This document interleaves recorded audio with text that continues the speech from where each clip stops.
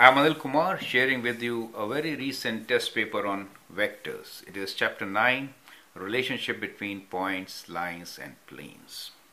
Once we understand a test paper, it is a good review for us, and that's the whole idea.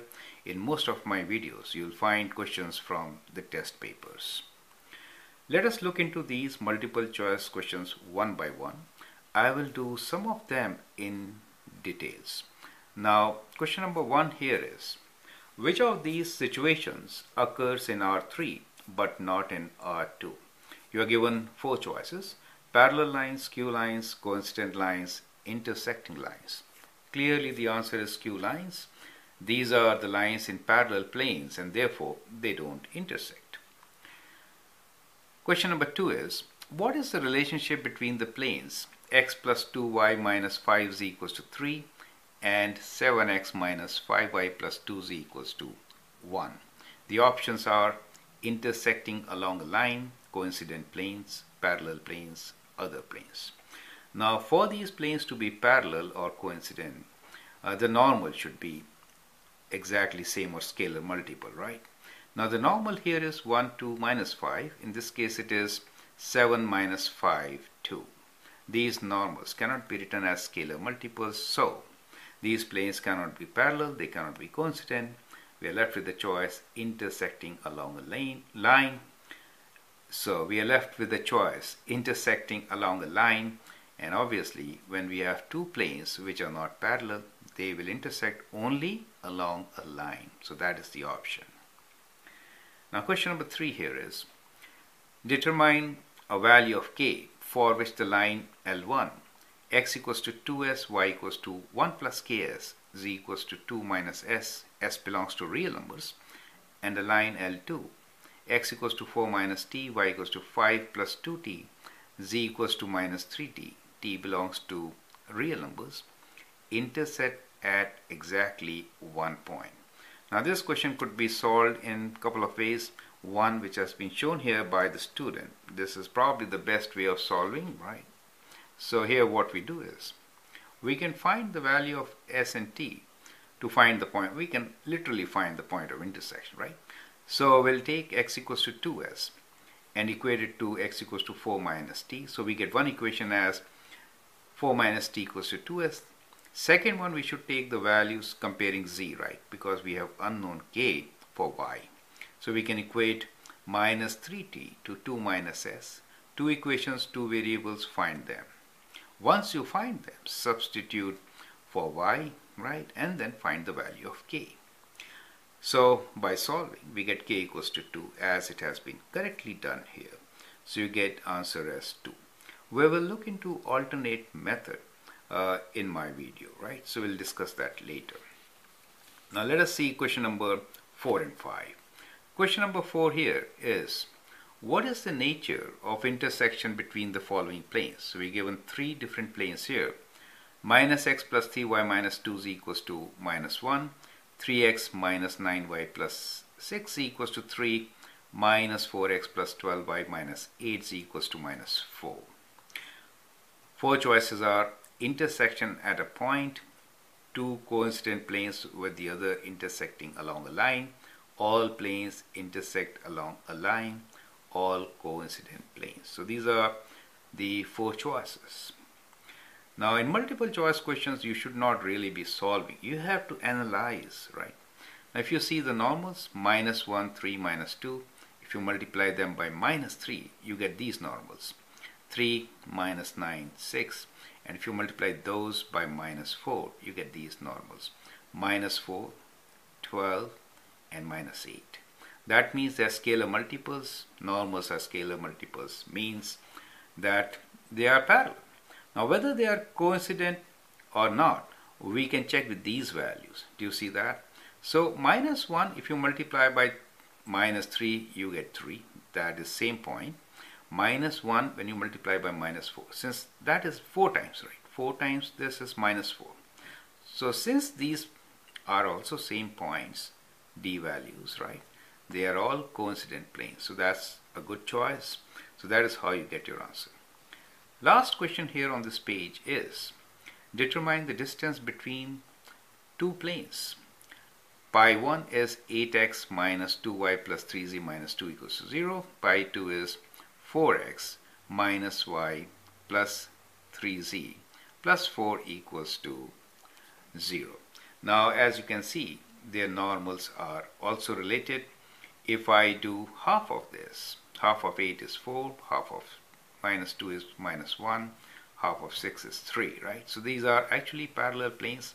So what we can do is we can take up a point on one of the plane and find the distance between that point and the plane, right?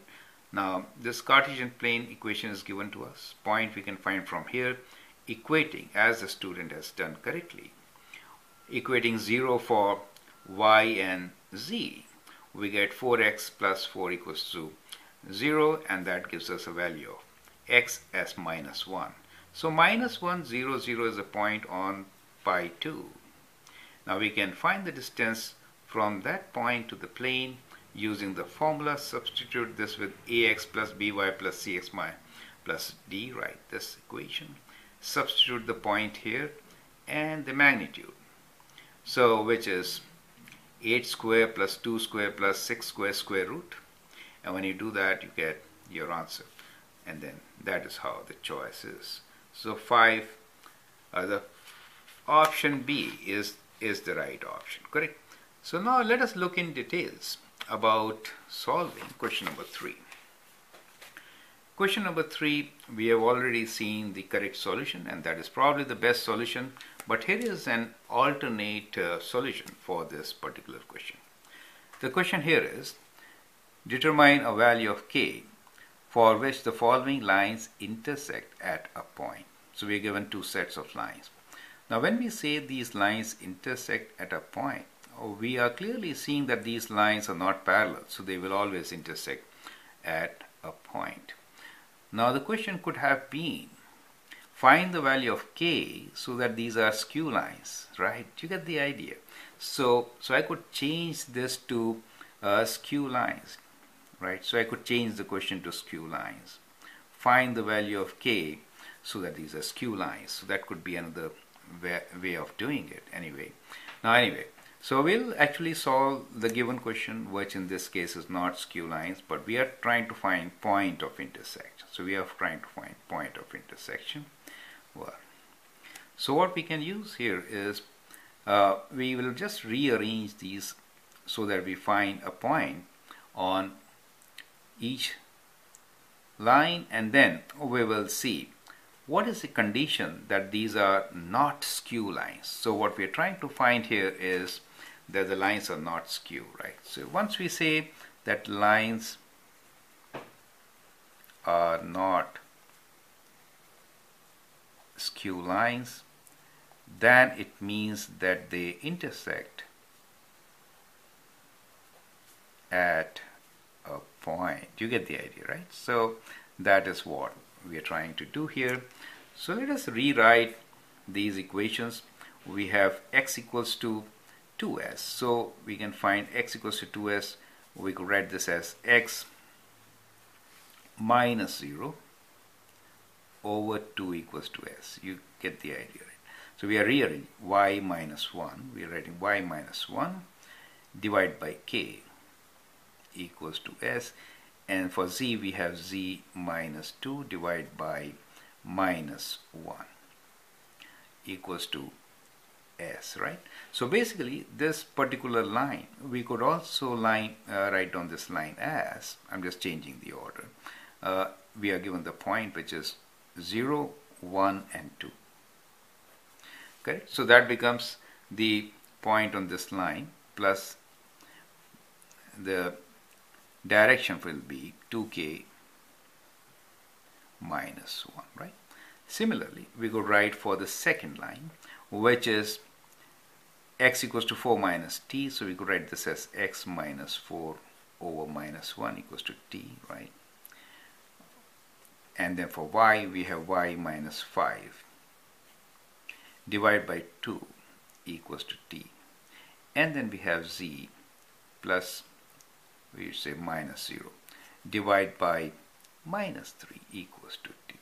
So that gives us another point which is we could say L2 line is 4, then we have 5 and 0 plus t minus 1, 2, minus 3, right? So we have this as our equation of the line. Now from here we can find whether the lines are skew lines or not, right? So we'll use this formula, which is x2 minus x1, right? So we'll do x2 minus x1, y2 minus y1, z2 minus, z1, right?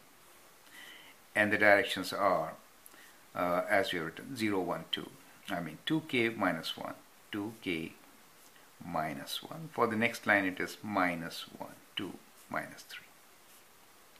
Minus 3. So if they are coplanar, right? So that means not skew, then this should be equal to 0, right? To make them coplanar, this means they are coplanar. They are in the same plane. If they are in the same plane, they are going to intersect, right? Well, x2 minus x1, let me substitute the values. We have 0 minus 4, so, or I could say 4 minus 0, right? So I'll write, I'm just saving space. 4 minus 0, x2 minus x1. And then we have 5 minus 1. Let me write 5 minus 1 here, 0 minus 2 there, okay, 0 minus 2, right? So let's calculate this value. So that means 4 times minus 3k minus this, that becomes plus 2, minus 5 minus 1 is 4 times. This is minus 6 minus 1, and then plus minus 2 times. 2 times 2 is 4, minus k, that means plus k. That should be equal to 0. So this is what we need to calculate, right? So let us now calculate minus 12k plus 8, and that is minus 7. That means minus and minus becomes plus 28. 7 times 4, minus times plus is minus 8, and that is minus 2k equals to 0. 12k, 2k, both minus gives us minus 14k. 8 minus 8 cancels, we get plus 28 equals to 0, or we can say k equals to, or you could write minus 28 divided by minus 14, that is 2. So we do get k as 2 as our solution, and so option A is the correct option. So that is alternate way of doing it. It's kind of lengthy, but it gives you another insight to the same question, and it could be helpful in some situation, right? I hope that helps. This is also called scalar triple product, right? So we did scalar triple product. So I hope that helps to understand the concept. I'm Anil Kumar. You can subscribe and learn a lot from my videos. Thank you and all the best.